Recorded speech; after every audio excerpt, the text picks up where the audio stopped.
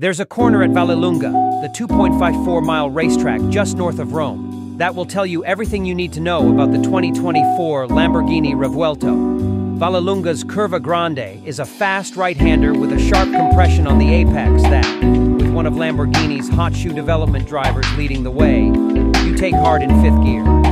In any one of Lamborghini's previous mid-engine V12s, it would be a heart-in-mouth, white-knuckle ride. But the Revuelto simply turns in, grips, and grunts, shrugging off the little hop-skip on the apex of the flat-out left-hand kink immediately afterwards as it storms towards the 90-degree right at the back of the circuit at 160 ms.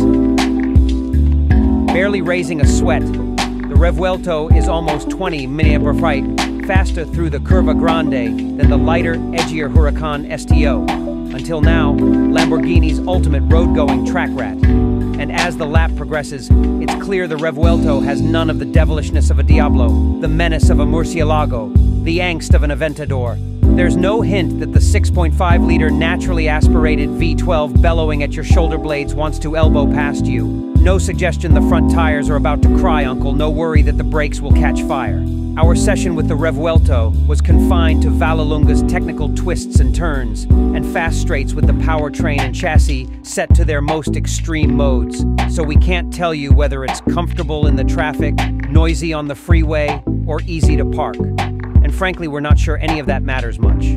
Sure, the sat-nav works, as does the air conditioning, and it has adaptive cruise control with the full suite of driver aids, including lane keep assist.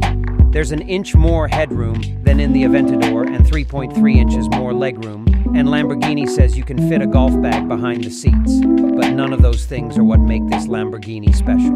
What makes the Revuelto special is what it does when it's driven flat out, and how it does it.